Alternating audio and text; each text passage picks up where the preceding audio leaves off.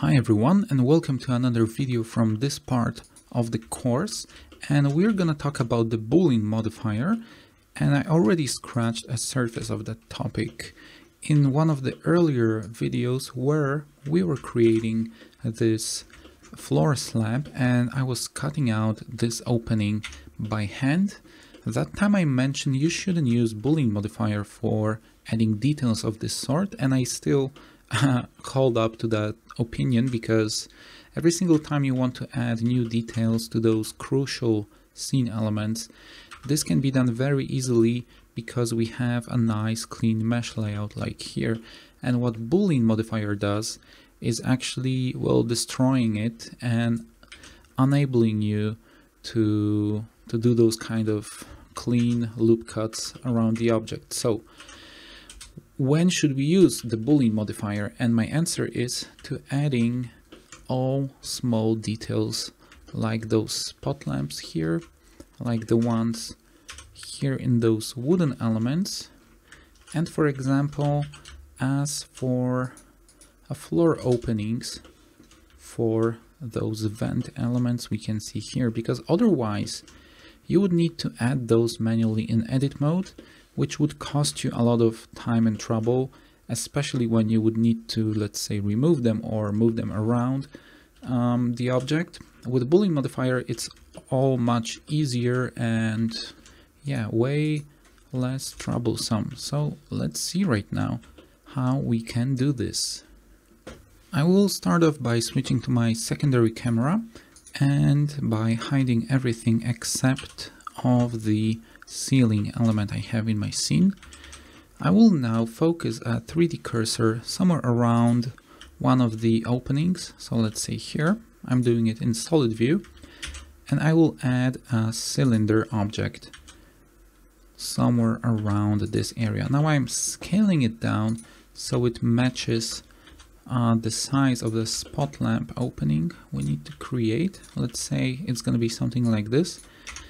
And now in the edit mode, I will also duplicate this cylinder and move those duplicates to the locations of the other openings. So one here, one here, and I'm going to press Shift R to repeat the last step. This newly added object will be our Boolean operator. So this object will cut the holes in the ceiling. I will move it to the helpers category here, but let's create a new subcategory like Boolean modifiers. So I will now create an extra helper subcategory and call it Boolean.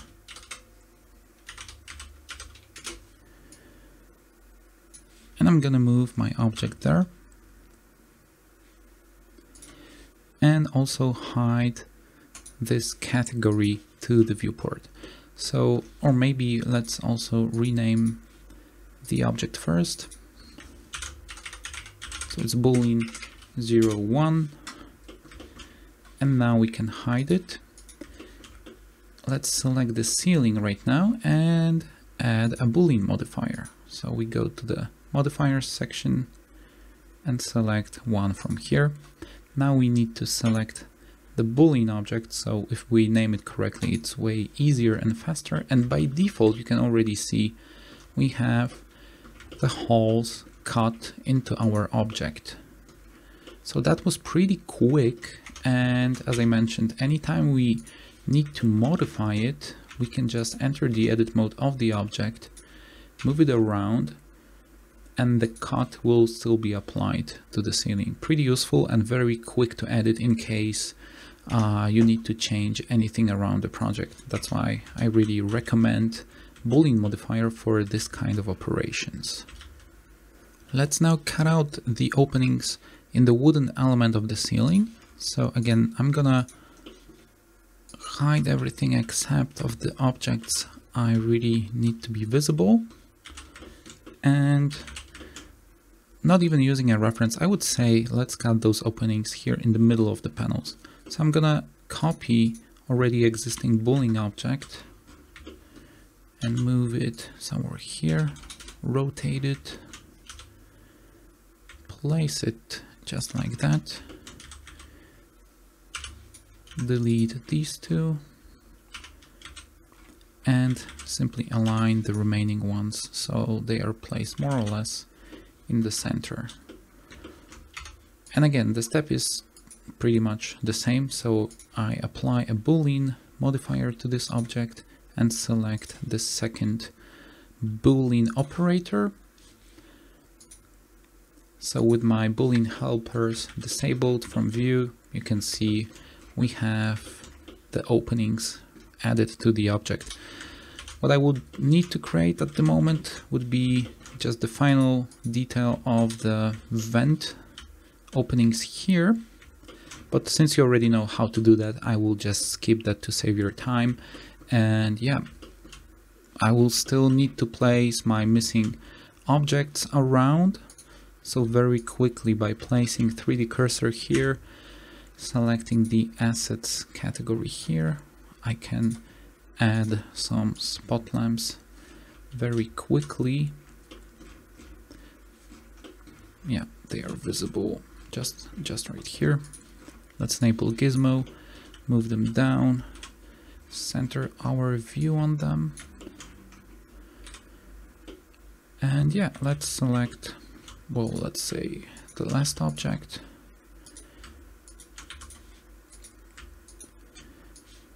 Move it around, scale up. And yeah, thanks to the Boolean modifier, we are ready to go. Let's maybe increase the size in this axis just a little bit. And that's it. Yeah, we can now simply, using Alt-D shortcut, move the object around. And the final details of the scene are created exactly this way. So I really hope, because this is the last modeling video for this course, I'm talking about this scene, of course, because we'll still gonna cover the asset modeling aspect, the opening scene for the trailer, modeling time-lapse. But as for this scene, except of those few details and cutting out the hole here, this is basically everything. We will now move to talking a little bit more about the environment, which will be visible behind the window, but that's a story for another video. So thanks for watching again, and see you very soon. Thank you guys for watching. This video is part of my interior visualization course in Blender, which you can watch for free on YouTube. All the necessary details and link to the full playlist can be found in the video description. If you want to support what I do and access all of the 3D files used in this course, plus Blender-ready interior setups and over 2,000 Blender-exclusive 3D models, just visit the chocofur store and learn more about our subscription plans. Again, thanks for watching, and I see you soon.